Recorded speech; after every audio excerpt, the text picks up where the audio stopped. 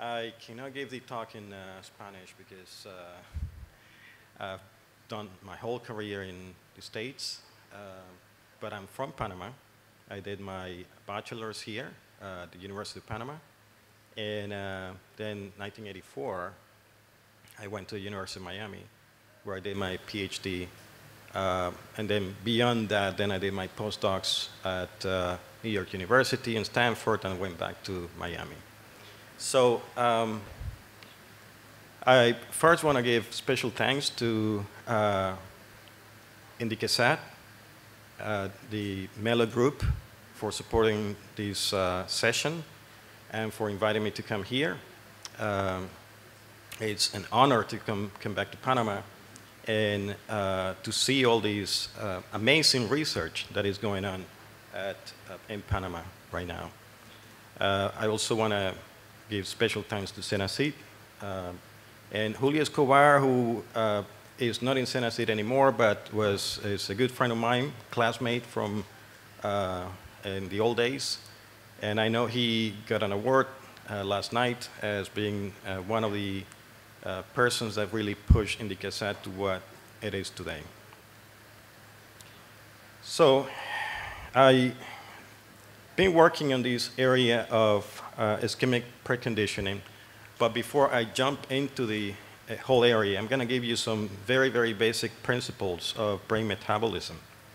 So as you know, normal cellular function depends on the supply of substrates such as oxygen and glucose. This is particularly important in the brain. The brain, by being a very small organ proportionally to the rest of the body, consumes 15% of the total cardiac output and about 20% of the total oxygen consumption. So it's an organ that is really utilizing a lot of the substrate and the energy. Now, this is logical because it's an organ that requires a lot of energy for electrical activity, consciousness, motor activity. Everything that is going on is because of the electrical activity of the brain. So heart, brain, kidney are the three organs that require more energy than anything else. And in the brain particularly, because of the electrophysiology that takes place, what you have is continuously you change ion homeostasis in neurons. And when you do that, then you require the replenishment of ion gradients. And you do that by utilizing this pump, the sodium-potassium pump, that brings back ions to the normal levels. And this pump requires about 50% of the total energy. So when this pump is not working, that's when you get into troubles. So, as I said, the brain is an organ that requires a lot of blood supply. And this is exemplified here in this vessel painting imaging that we did in a mouse brain. As you can see, it's highly vascularized. And because of that, anytime that you disrupt this blood flow, you get into troubles. Okay, so a well-established axiom is that energy metabolism needs to be well balanced, where you have energy-consuming pathways properly matched by energy-producing pathways. When you disrupt this, that's when you get into troubles, and that's what happens during an ischemic stroke. So, ischemic stroke is basically when a clot is formed in any of the major arteries, and then it's dislodged and travels towards very small arteries. It is a major problem all over the world.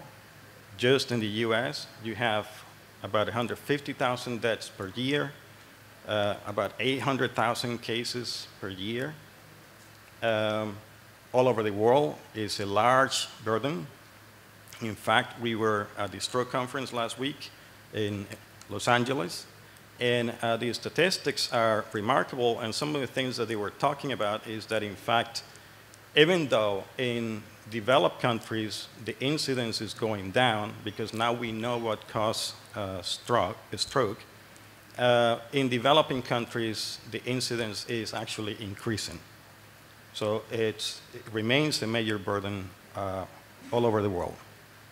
So the other, there are different types of strokes. You have the embolic stroke, as I mentioned, and you have also the hemorrhagic stroke. It's a lower incidence. There are not as many cases, but it's pretty deadly. But the pathophysiology is different. The other pathological condition where you have what we call cerebral ischemia is cardiac arrest. Is a large, again, is a major leading cause of death and disability. You have about 300,000 cases of out of hospital and 200,000 in hospital. And one of the major consequences is that you have significant brain injury that will be the cause of death. In both cases, stroke and cardiac arrest, one of the problems is not that you have also motor deficits, but in addition to that, you will have cognitive deficits that lead to dementia and other cognitive major problems. So in cardiac arrest, the area that gets primarily affected in the brain is the hippocampus, is that area there, highlighted. In animal models, we used the hippocampus looks slightly different, as you can see there. Let's see if I can use this. Oh, so this area here, the CA1 region of the hippocampus, is highly susceptible to the ischemic insult. And if we blow up the image, you'll see exactly what I'm referring to. These are the pyramidal cells of the hippocampus, and you have significant pathology in the CA1 region of the hippocampus. Now, this region of the brain is extremely important because it is the area of the brain that plays a significant role in learning and memory. So that's why cardiac arrest patients and stroke patients exhibit significant cognitive declines. This area gets affected, and therefore you do not learn as properly. All right, so the main goal in this field is to define the pathophysiological mechanisms that lead to the pathology of cerebral ischemia. We basically look for ways to reduce cell death or salvage areas that are impaired, but we can actually bring back. I like to show this slide from Uli Dernagel from Germany. He's one of the leaders in the field of stroke research. He basically, this is actually highly simplified, but is showing the cascade of events that takes place following an ischemic insult in the brain. You have what we refer to as excitotoxicity. What happens is you disrupt the sodium-potassium pump. Ion gradients are not controlled. And what happens is you have hyperexcitability followed then by release of excitotoxic neurotransmitters. And that continues a cascade of events that lead to mitochondrial dysfunction, inflammation, that cannot be controlled and will lead to apoptosis and cell death. So this is what we know from about 30 to 40 years of research. So if you really want to find a way to protect a patient following a stroke, then just imagine what you have to do. You have to find chemicals or pharmacological agents, or some potential therapies that will target all these pathways. And this is extremely complicated, as you know. And in fact, for about 20 years, there have been many clinical trials that have been proposed and tried, targeting many of these pathways, and they have all failed.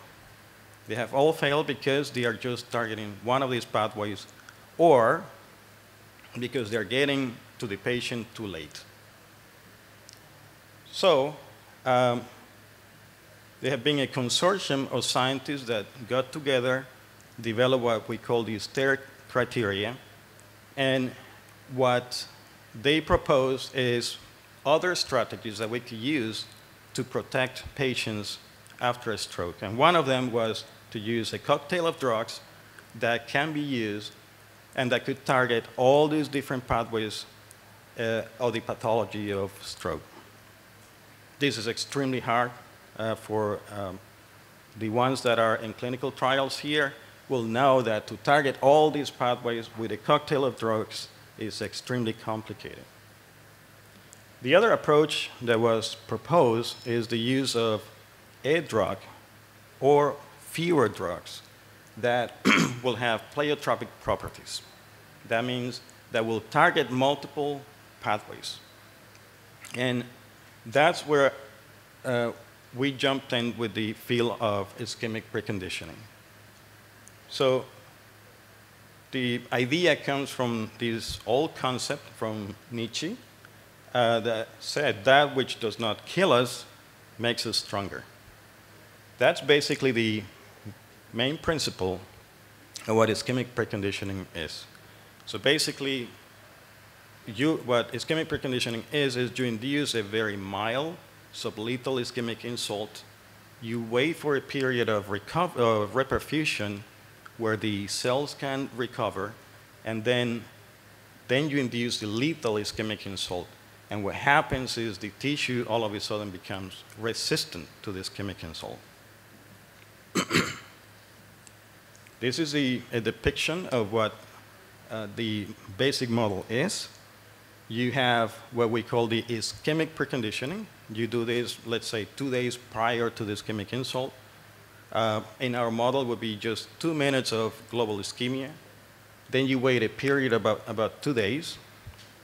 Then you induce the lethal ischemic insult, which in a cardiac arrest model would be 10 minutes. And then you wait days and see the pathology. Now, just to give you an example, the whole idea, because I get this question for the last 20 years, you're not going to induce ischemic preconditioning in patients, right? That's not advisable. Basically, what we are proposing is when we understand the mechanisms of ischemic preconditioning, then we can come up with some potential drugs that will have pleiotropic properties and will protect the brain over time.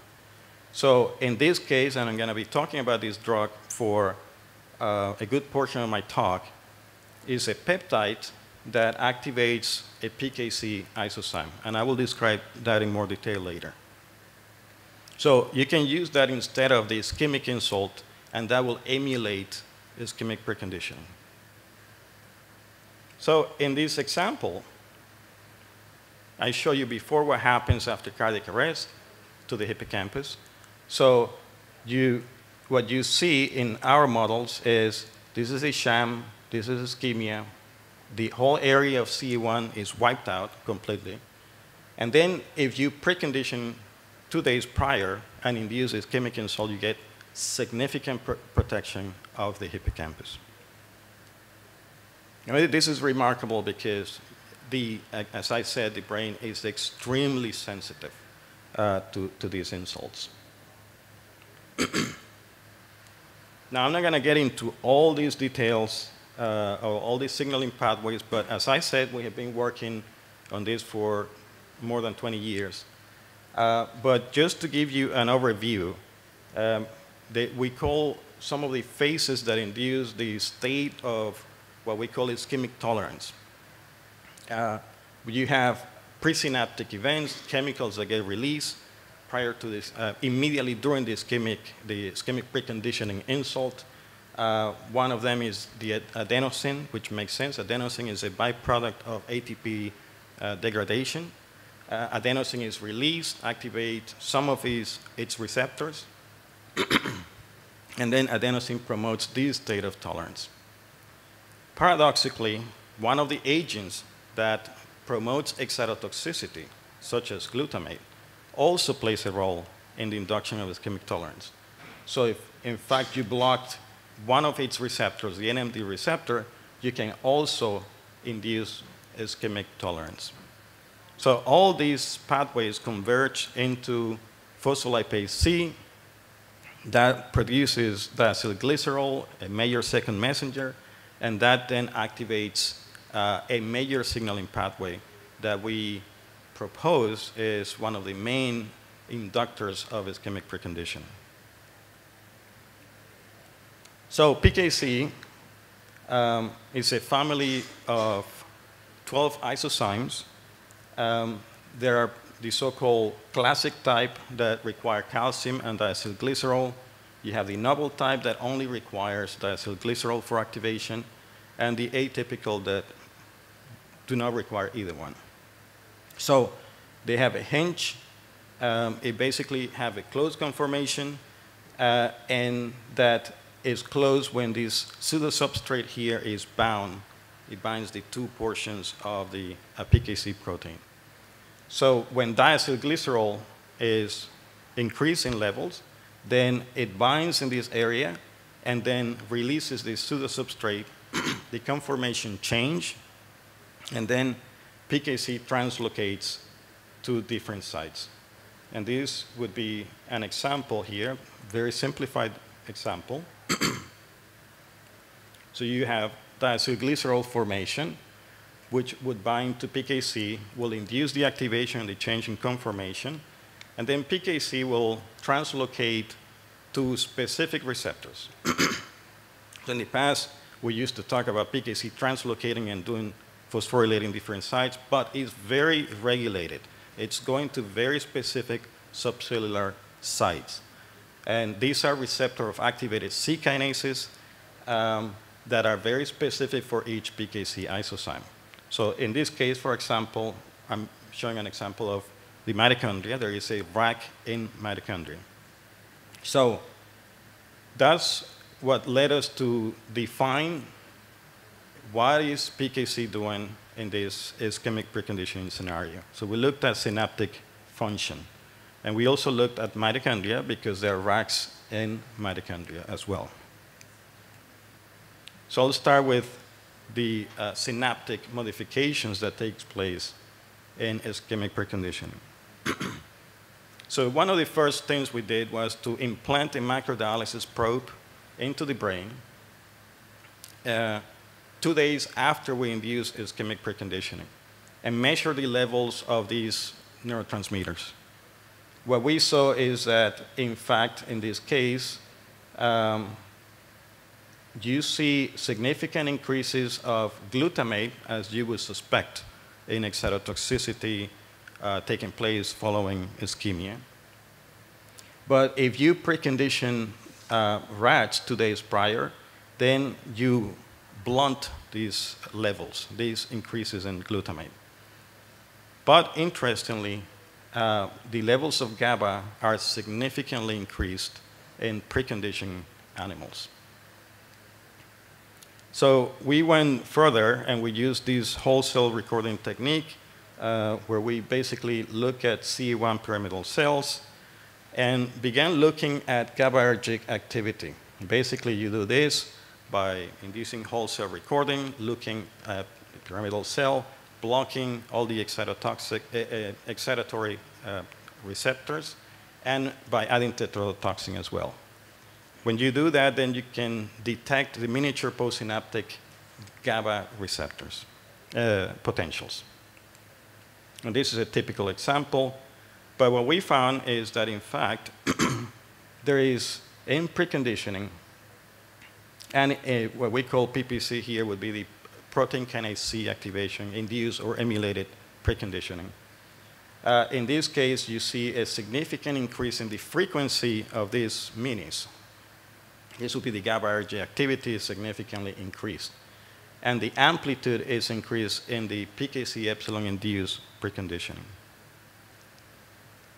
Now, just to give you a very quick overview how GABAergic activity works, These interneurons will be the ones releasing these GABA neurotransmitter, which will then decrease electrical activity in these pyramidal cells. So, if GABA is important, now we want to see if we block the GABA A receptor, which is one of the main receptors for GABA, what would happen would this protect? And this is what we saw here. We use this model, which is the organotypic hippocampal slice. It's a culture model that we can maintain for weeks. And then we looked at, again, sham ischemic preconditioning, and we added bicuculin, which would block the GABA A receptor.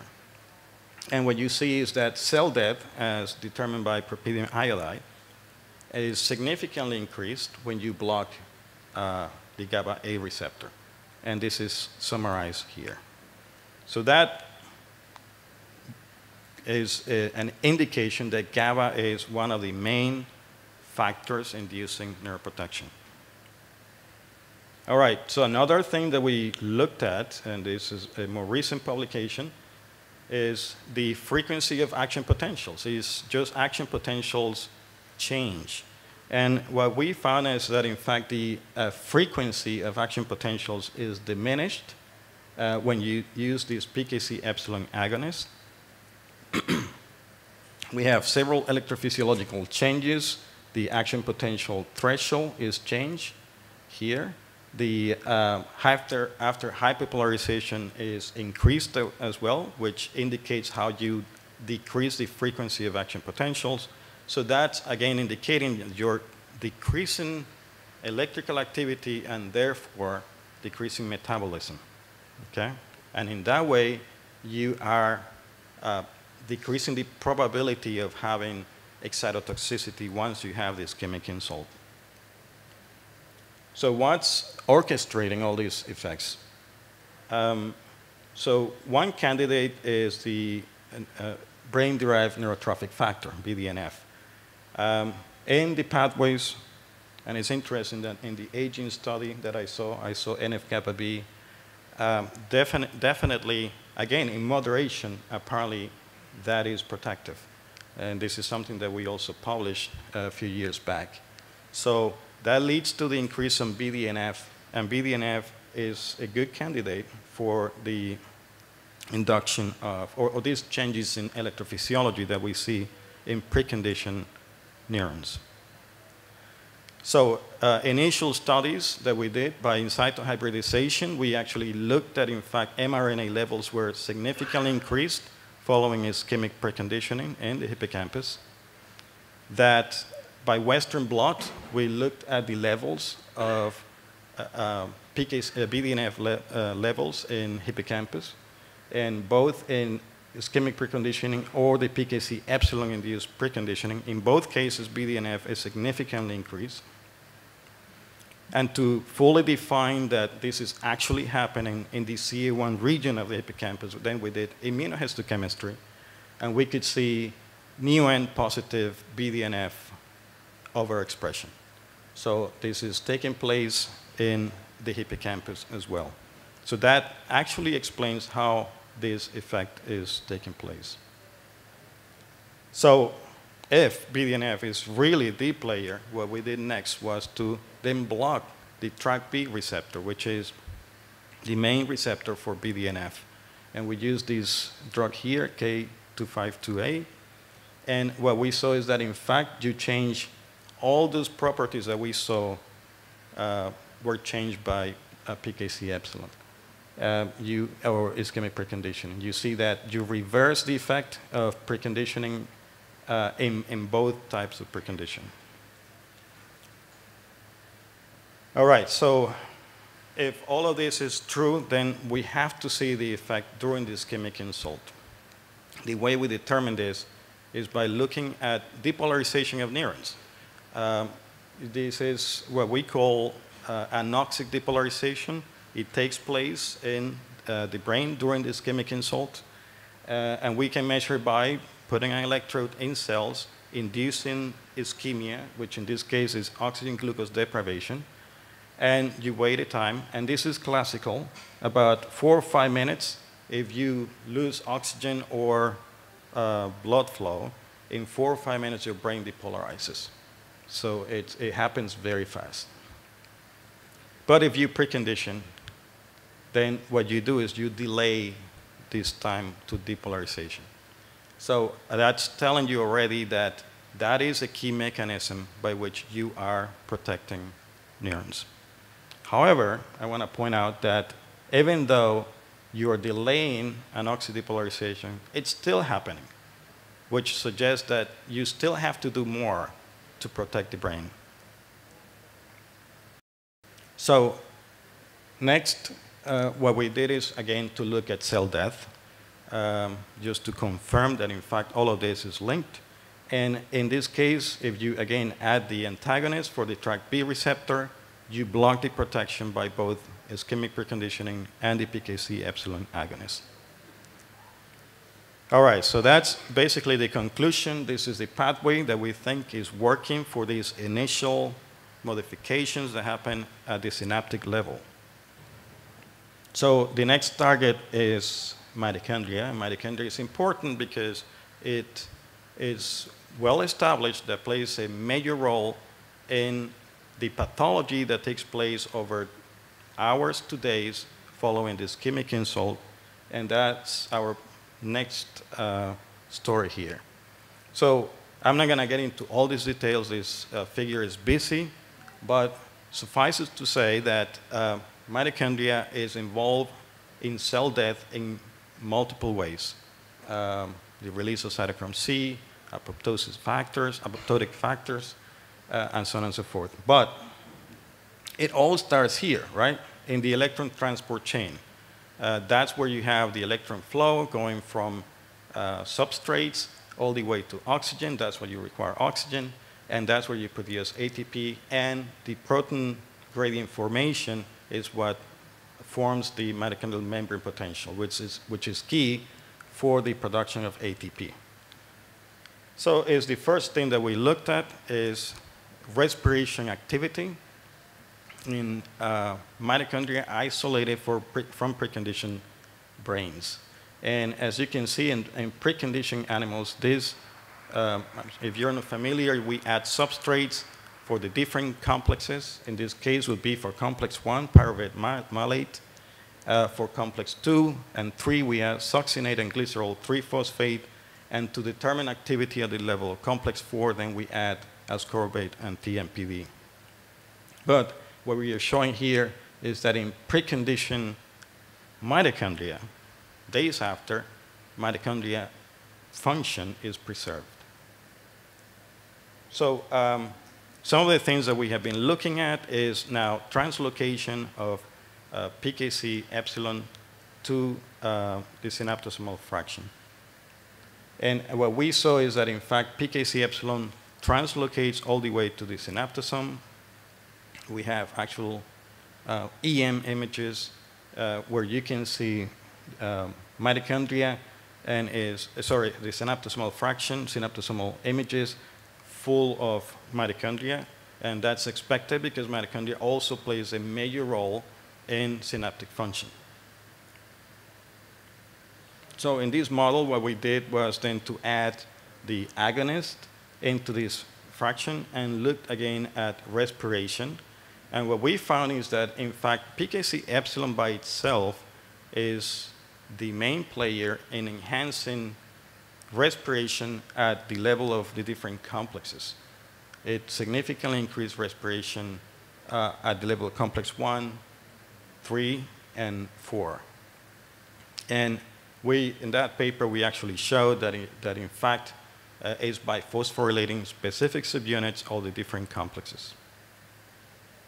So next, we looked at another important molecule, that's NADH, which is a major cofactor in respiration.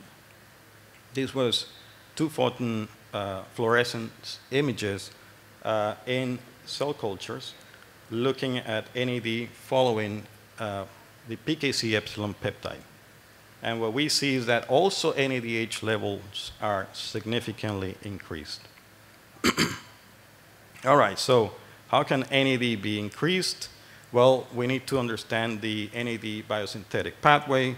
There are a number of enzymes. One that we looked at in detail is NAMT. NAMT, we found that also is overexpressed when we induce ischemic preconditioning, and specifically in mitochondria. It's also expressed in vivo when we look at cortex in vivo. So the levels of PKC of NAD are significantly increased as well. So the consequence of increasing NAD, of course, are metabolic, has significant roles in increasing respiration, but NAD is a major cofactor with a number of enzymes. We heard about DNA repair. PARPs require NAD, and in fact is one of the major problems in ischemia is that because there is so much oxidative damage going on following ischemia, PARP activities increase significantly and utilizes too much NAD, which then gets the NAD away from the metabolic function. But there are other enzymes that get affected that require NAD as a cofactor. Those are the sirtuins. We really got interested in sirtuins. There was a story in 2000 going back now to longevity from the first talk. It was a big story about SIRT1, one of the sirtuins, playing a significant role in lifespan, in increasing lifespan.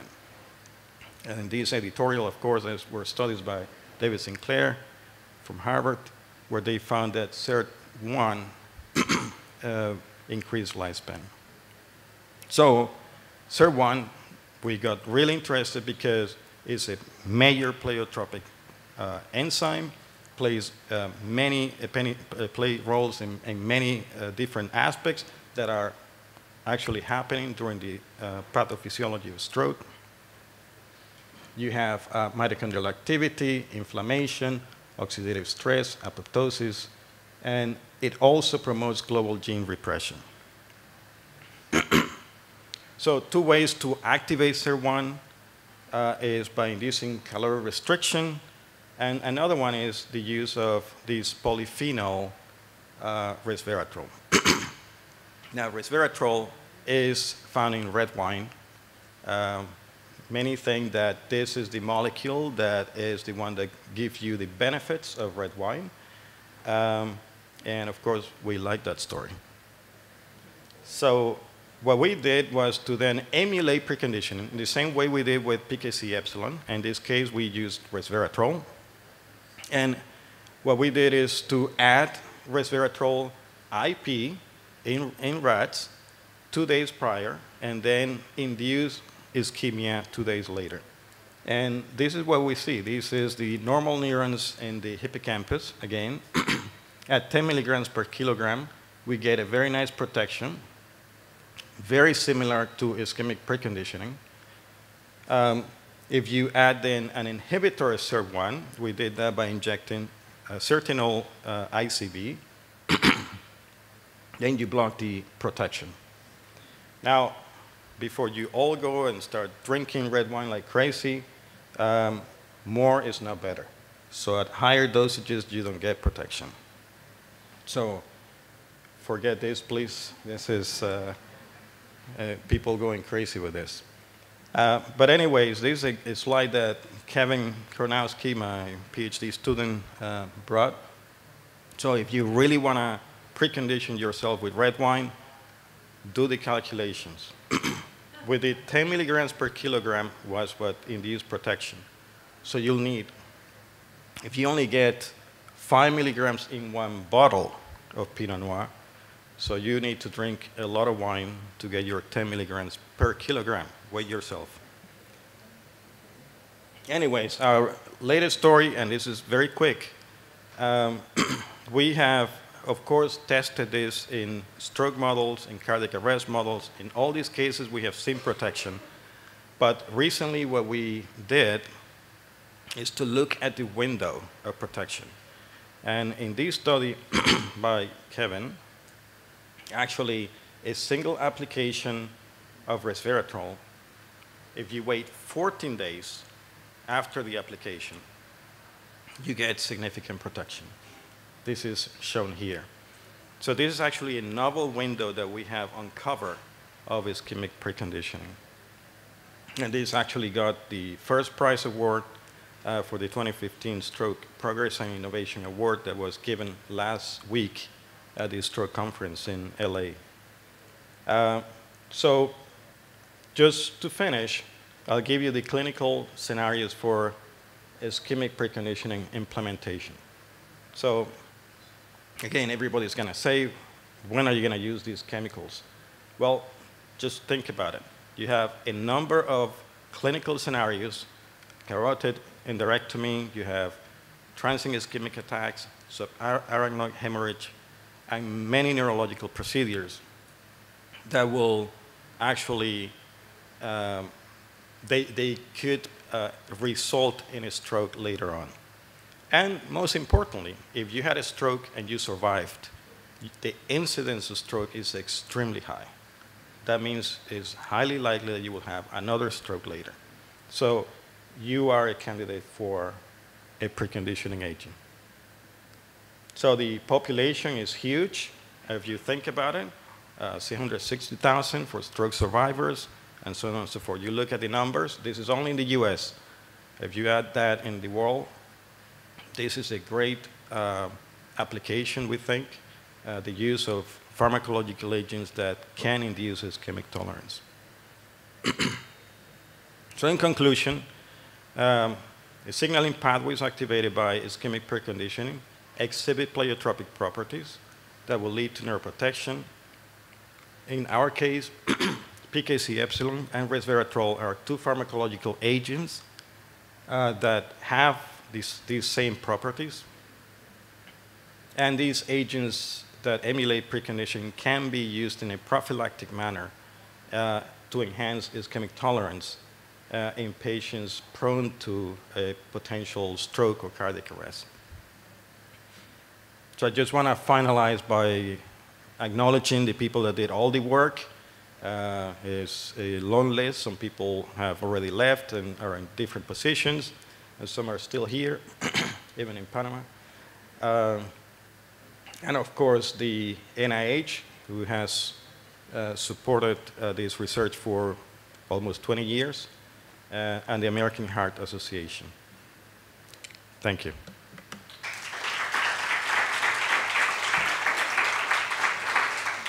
We have time for 2 questions for Dr. Perez Pinzon.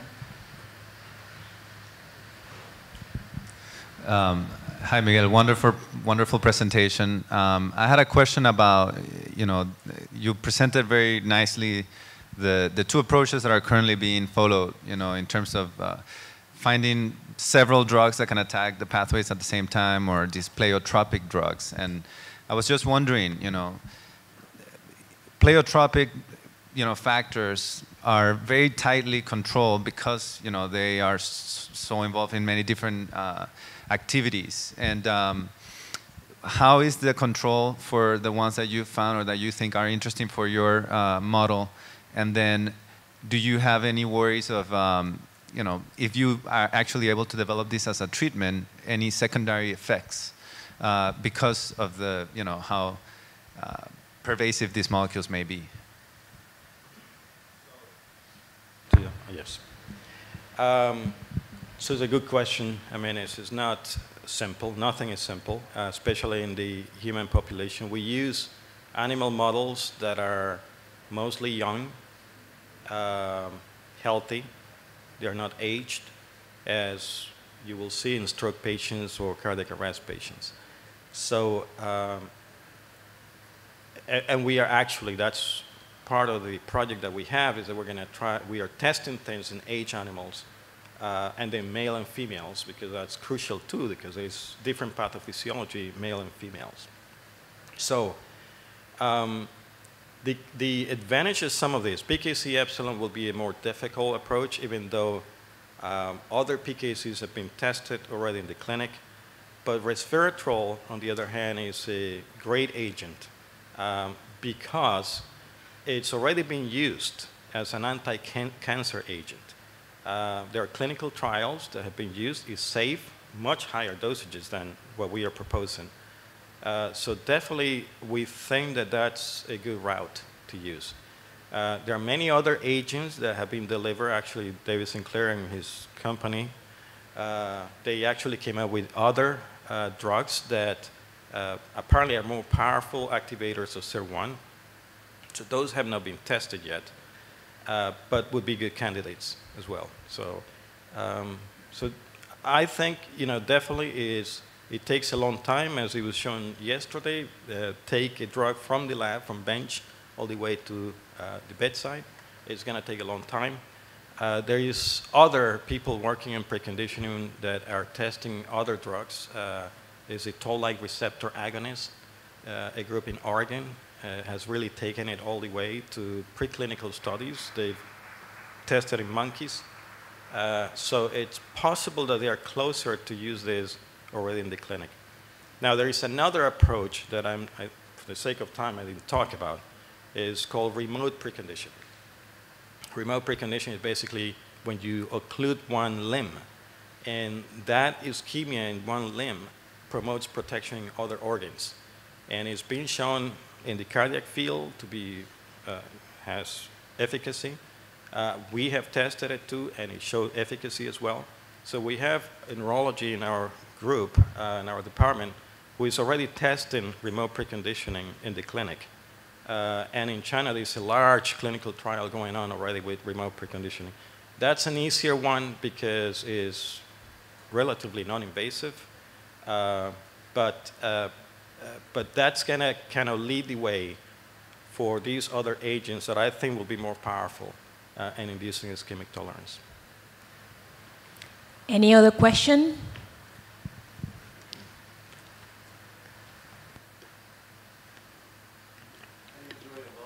Thank you. As everybody heard your lecture, thank you very much. I have 3 questions. Yeah. First of all, do you use procaine in any of your cases? Because procaine improves the microvoltage of the membrane from 18 microvoltage to 290. Seems to me that is fantastic, the use of procaine in these cases. Second, the question is in relationship with EDTA. EDTA, I've been using EDTAs for about 15 years. And the results in relationship with the projection of oxygen in the vascular micro sections of the brain, we have seen that improve. So EDTA, you mean the chelator of calcium? EDTA. I got my training in Las Vegas and in Chicago. I'm an orthomolecular doctor. The third question is palladium. We have been working with the palladium that Dr. Iguchi got the Nobel Prize in 2010, and as one substance that produces microvoltage inside the electricity. And according to us, healing is the elevation of voltage. Healing is mathematics also. So our 3 questions. First, the procaine. And second, the EDTA. And third, the poly-MBA. So the first one, I don't know.